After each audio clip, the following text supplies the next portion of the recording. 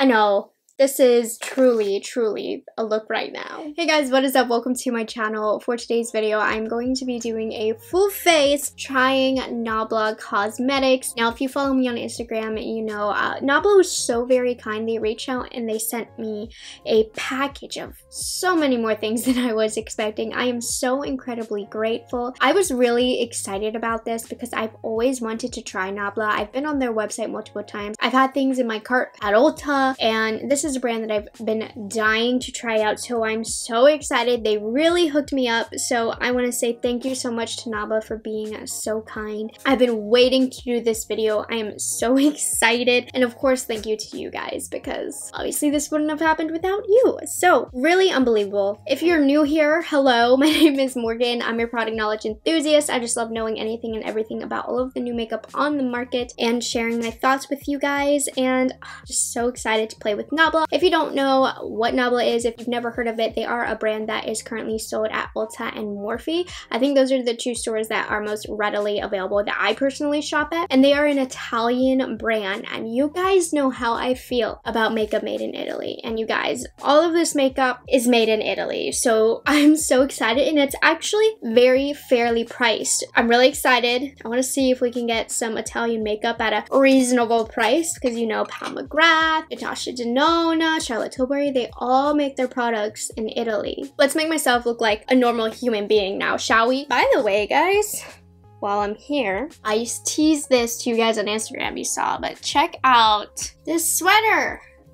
I do have a new merch design coming out soon. It's gonna be this, but I actually made it so that the lettering was a little bit more bold and thick, but it's gonna look like this, but even more brighter. But anyways, okay, sorry. Really excited about that. I've been wearing this 24/7. They sent over some of these smoothing pressed powders. By the way, guys, I don't know if I really need to specify this, but this video is not sponsored. I'm doing this just because I'm really excited about this brand. So this is what the powder looks like. This is shade light, and then also I'll let you take a look at medium. I haven't decided if I want to use it, but these actually don't look very different. Light, medium. But let's see how this does on the face. I'm going to use my Refer number 19 brush.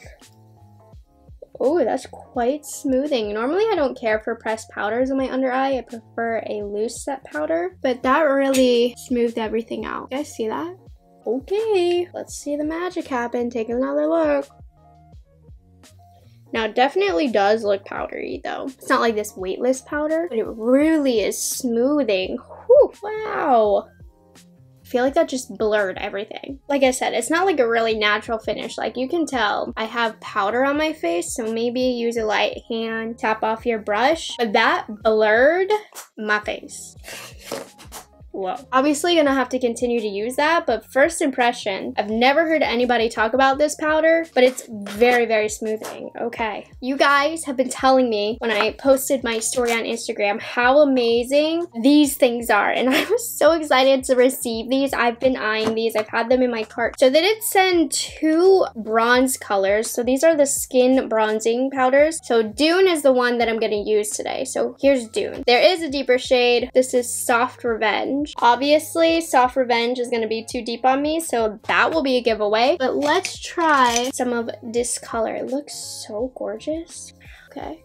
Okay, so I'm not getting a ton of color from this. It is taking a little bit of digging into, but actually it's building up really nicely. So I don't know if you can see, I am digging into the pan a lot, but the color of it's really nice once you get it on there. I do like that it's mess-free though. You're not getting any sort of fallout at all, which is kind of nice, and it's impossible to over-apply with this. So if you have a heavy hand or very fair skin, that might be really good for you. And I do overall like the color. I still think I prefer a bronzer that's a little bit more loose. I don't know. I feel like I have to build this up a bit more than I would like, but the finish of it though is very pretty. Like, that looks really good on my skin. I'm gonna hold off on blush and highlighter until after the eyes are done, and this is the most exciting part. Nabla's palettes are what I've been absolutely dying to try. I have 4 palettes to choose from. So we have the Cutie palette, and this is one that I wanted to buy and it was sold out. So I'm so excited you guys see these colors. That is beautiful. Also from this collection, this is one of their newer collections. This is the Metropolitan, so it's a little bit more springy, neutral colors. I feel like I'd go for this palette more. These are more everyday colors for me, but the platinum one excites me. Guys, this is the Dreamy palette. So first of all, look at this gorgeous packaging. Look at these colors. Whoa, that's so pretty. And then we have the Secret palette. So this one has a really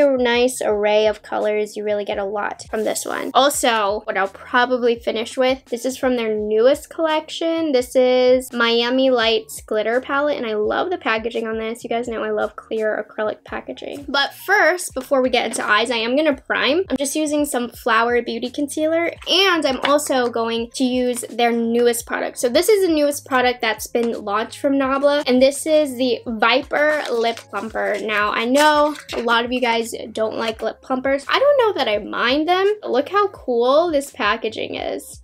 Viper Lip Plumper increases lip volume in a few minutes, and it's supposed to last for up to 2 hours. So let's looks like mine leaked a little bit. Oh, it smells like a lip plumper. It smells like a really strong Too Faced lip plumper. Hold on. I like the way lip plumpers smell though, I'm not gonna lie. Will I regret putting this extra product on? Probably. It's already starting to kind of hurt, you guys. I have small lips. Ooh. Ooh. If you're sensitive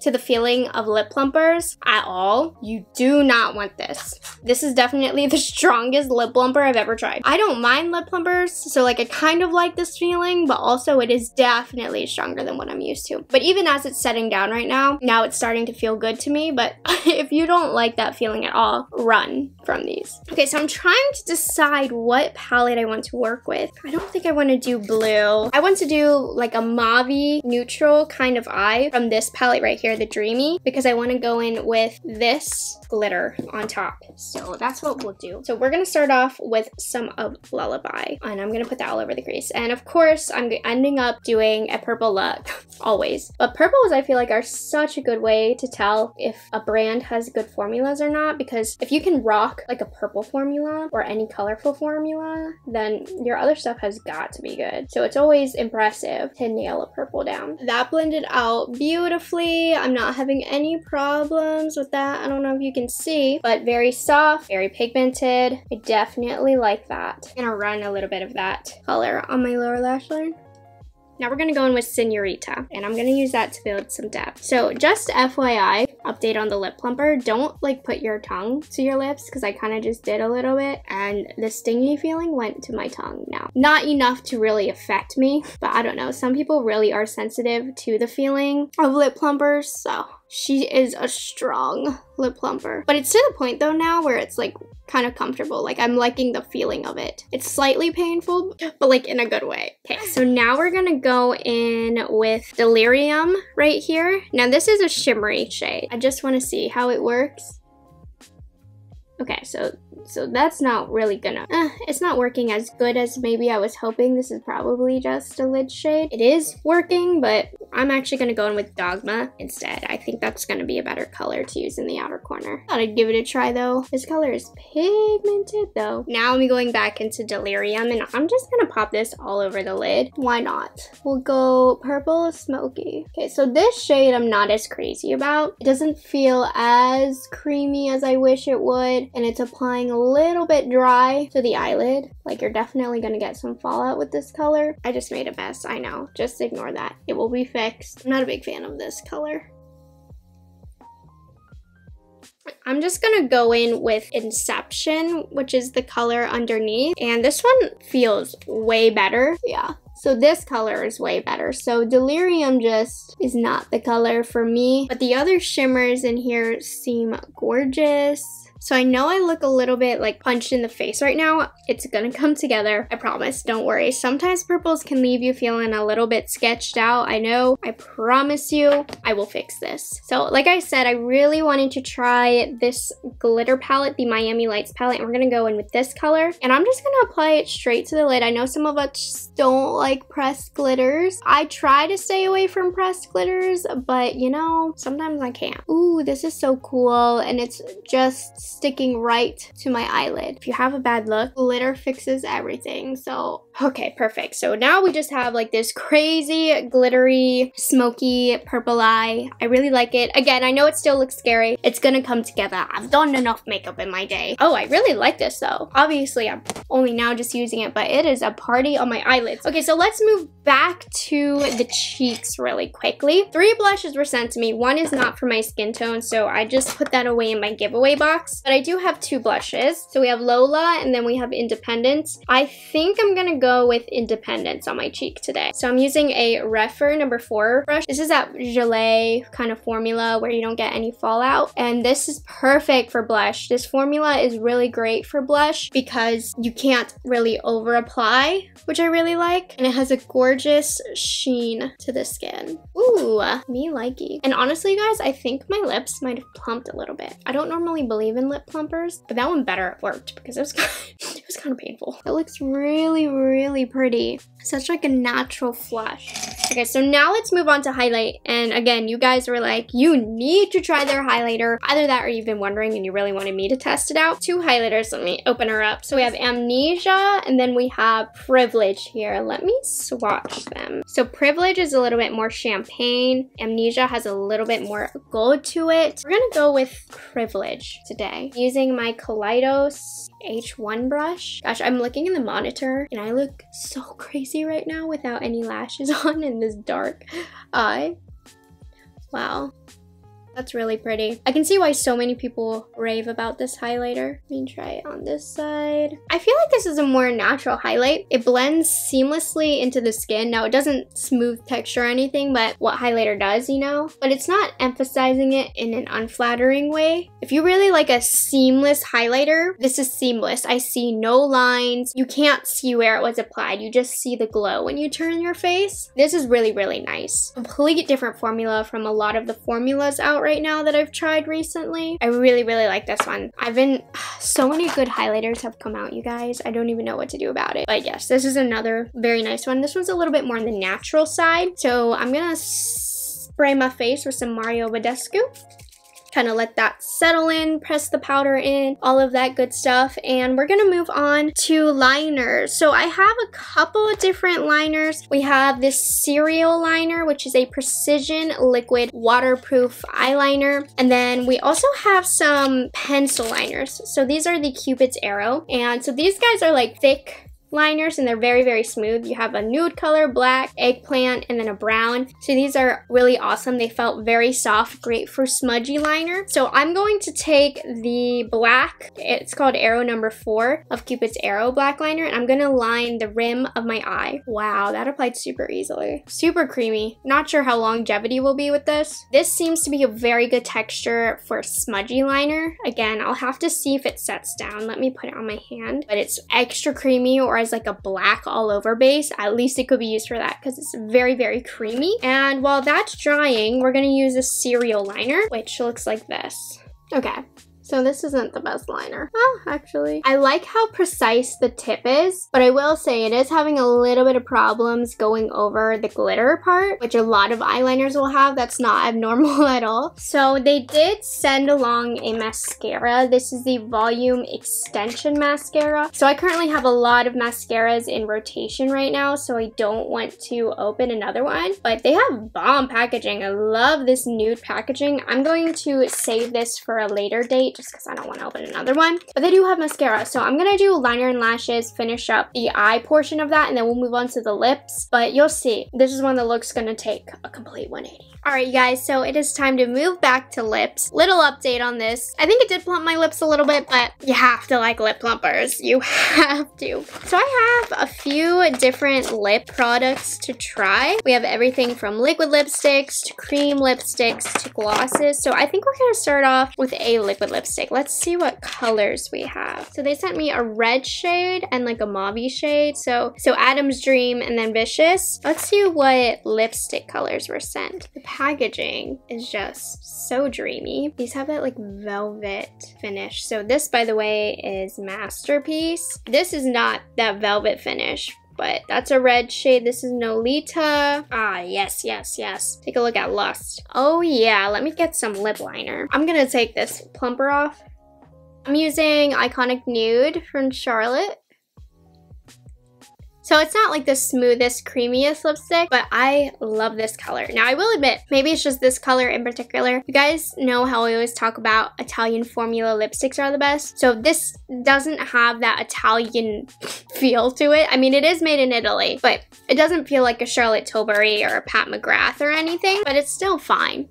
I love this color. Okay, so now these lip glosses I think have the best packaging I've ever seen. Look at these. I absolutely love this top. So I'm gonna use the shade District. The other color that I have is Champagne Supernova, which is a gorgeous copper glitter. But these have a regular doe foot, and ooh, this is such a unique color. I love it. It has like a little bit of like a mustardy undertone to it. Ooh, this is one of my favorites. It's super glossy and not sticky at all. Okay, cool. So give me 1 second. Let me clean up and then I will be out with the outro. Here is the final look. I really like it. I am in love with the eyeshadow. Okay, wait. So let's just go over everything that I used, my thoughts, all of that. Now, first and foremost, obviously everything was a first impression. So I do have some playing around to do. So the first thing that I tried today was a smoothing pressed powder, and I think this is an underrated product. I've never heard anybody talk about their powder. So smoothing and beautiful, you guys. I would definitely use a lighter hand with this. I wouldn't pack it on, but it did an amazing job. I can't wait to continue using this. This is so good. I feel like I found a hidden gem. The next thing that I used was the bronzer. I don't think this was my favorite product in the world. The color was really nice. I just felt like I had to build it up a little bit too much, like more than I would like. I think if you have a fair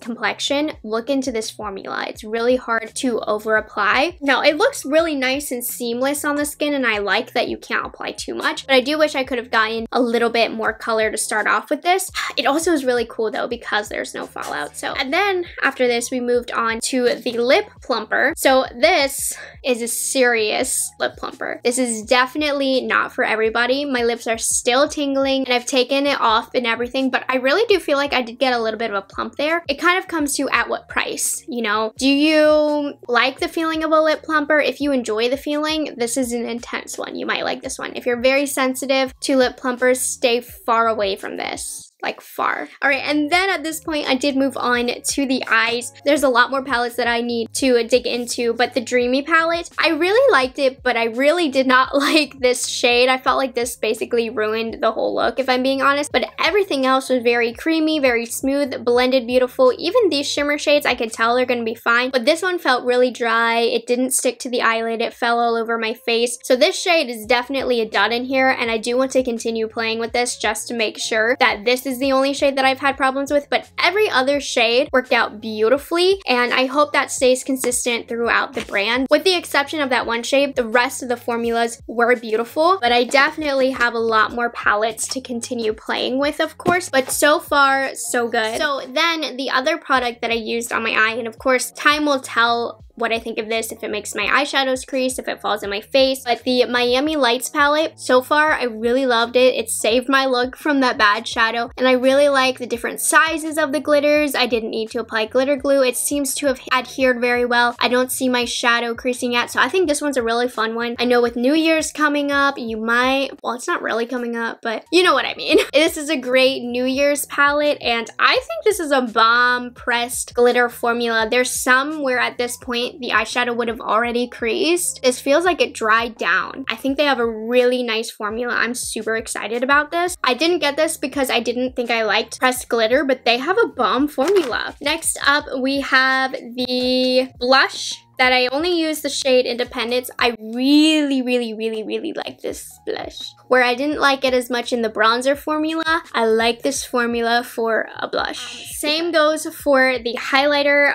Now, I've been dealing with some really good highlighters lately, you guys, but those are like $50, $60, the highlighters that I've been dealing with. So this is a super nice highlighter. I really like it. It gives a very nice, natural, seamless glow. I do think that you can build it up to get it to be a little bit more beaming. Oh yeah. So don't think you can only get a natural look with this. If you like that extra shiny cheek, this is a good highlighter. Cereal liner, I have to say, not the best liner that I've tried. I did like the applicator. It was very precise, but it didn't didn't go over the glitter well, and I feel like even if I was just wearing regular shadow, it's just not as black as I like my liquid liners to be. Of course, we'll have to see how it wears, because if it's an amazing wearing liner, then that changes everything, but upon initial application, it's just not as black as I like. The two lip products that I used today, the Lust lipstick. It's a nice lipstick. I do love the color. I don't think it's a super special formula by any means, but it is still nice. But this gloss was one of my favorite things that I've tried in this video. I highly recommend the shade District. I find it to be quite a unique nude color. Super glossy looking on the lips, not sticky at all. If you hate the feeling of a sticky lip,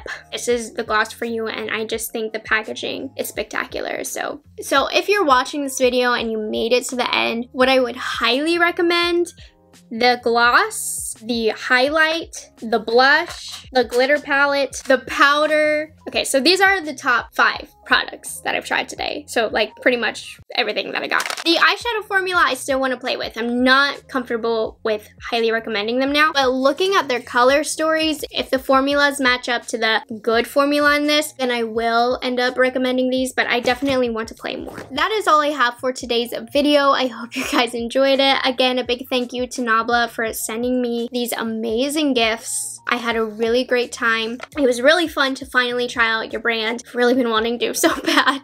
And overall, it turned out pretty good, So that's all I have. I will see you guys in the next one. If you aren't subscribed to my channel already, make sure you do so. I'll see you guys in the next one. Bye guys, have a good one.